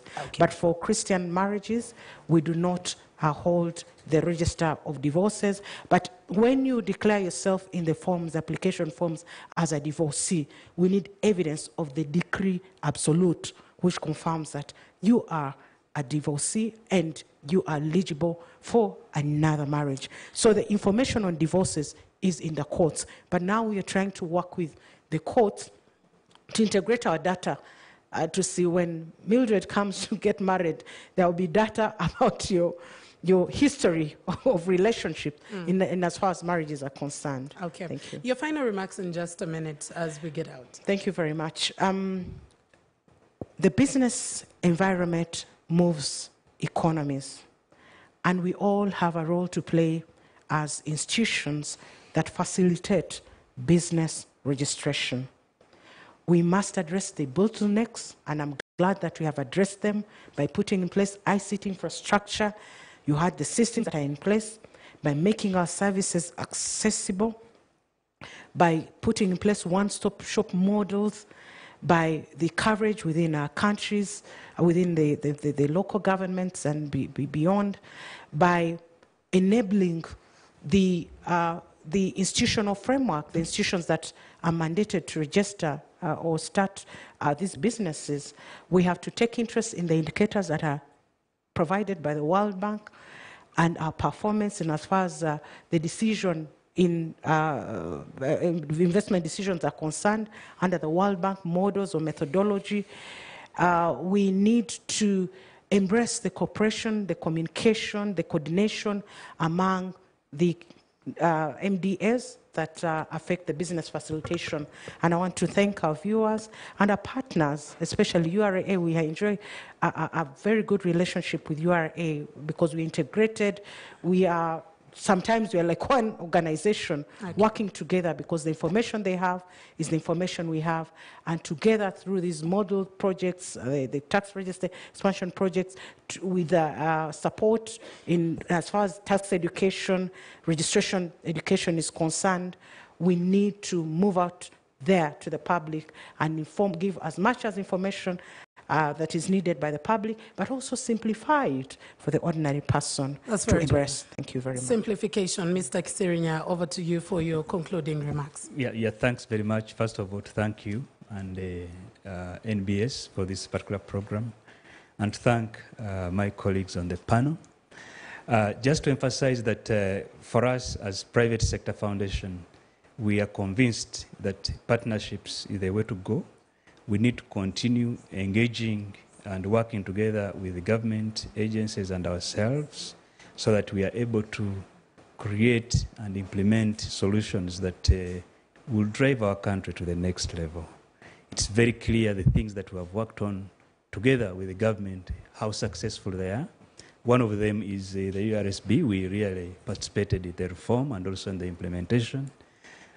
We've also participated in reforms that are happening in the Ministry of Lands and so many other reforms in the legal and regulatory framework. And the returns we are seeing are actually massive. So we encourage continued partnership between the government and ourselves. Thank you very much. All right, and CG, I'll give you a minute as well to give your concluding remarks. Thank you, Mildred, first of all, for moderating this debate very well, and my colleague panelists for the discussions, and our listeners really for braving the night to listen to some of the discussion we had here. Now, in conclusion, Mildred, I want to take this opportunity to thank our taxpayers for the great contribution they've made over the years. I want to thank all those who have, on their own, contributed their fair share of tax. I also want to take this opportunity to encourage those who have not been paying tax, that this is time when we need to join hands to build our nation, and I appeal to all of you to come on board. Now, sometime last year, when we were having a discussion with PSFU, organized PSFU for the small and medium enterprises, I made reference to a scripture in the Bible, which was confirmation that even God approves of tax. You can read it at your own time. It's found in the Gospel of Mark, the 12th chapter, from verse 13 up to about 17. They asked Jesus, is it right to pay tax? And these are friends, these are people who are really not friends, but because they had a common interest, they came together and they said, is it really right to pay tax? And he picked a coin and he said, okay, what face is here? And they said Caesar. So he said, okay, pay to Caesar what belongs to Caesar, and to God what belongs to God.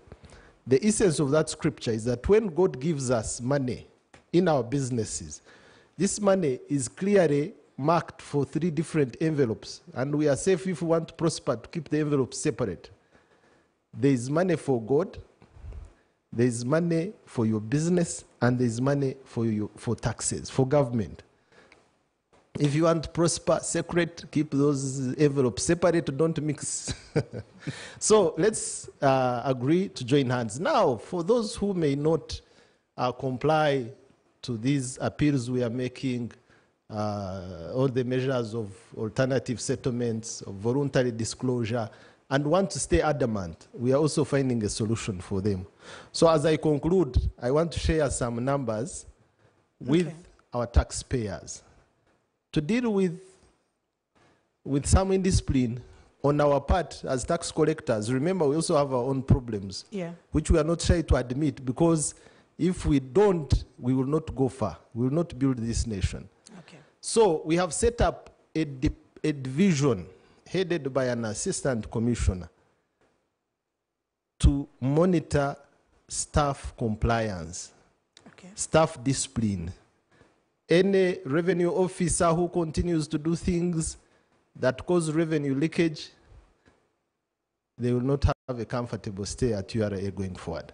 So when I asked for a note from because we are setting up an automated integrated service support system. We'll have free toll lines, we'll have confidential hotlines, we will have information coming by email, by WhatsApp, by all sorts of platforms integrated and efficiently managed. It is under construction.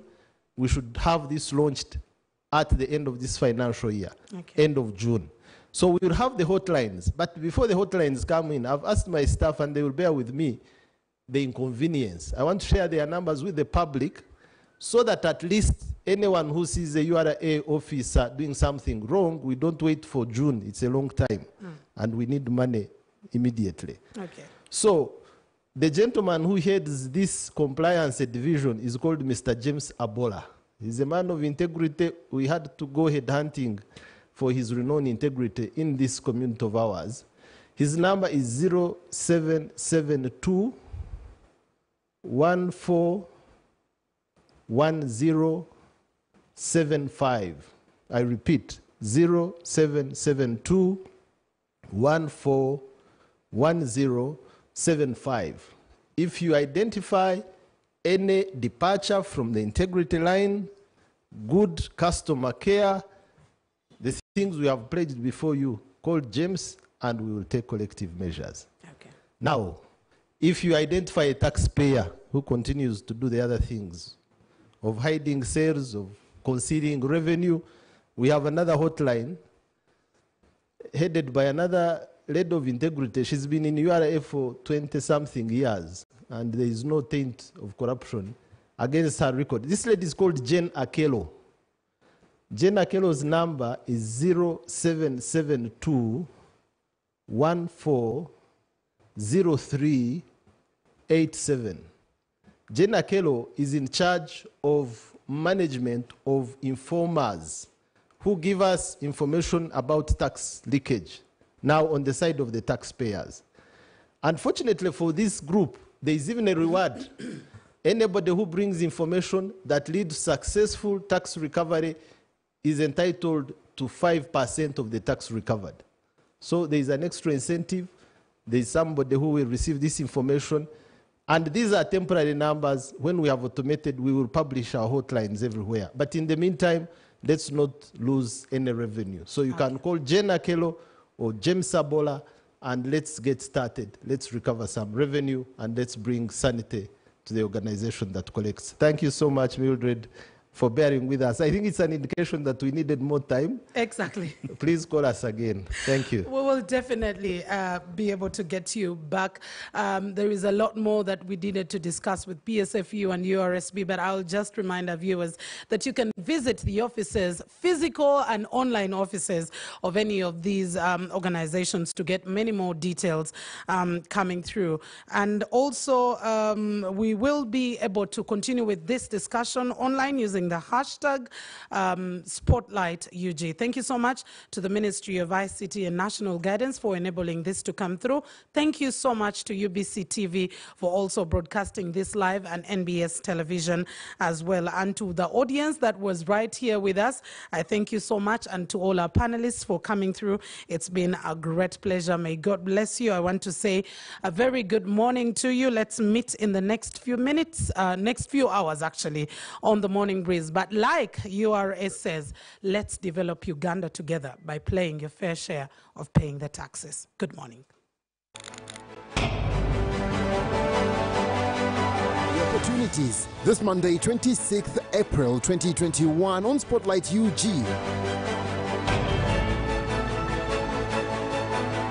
Spotlight UG, Mondays at 10 p.m. live on UBC television.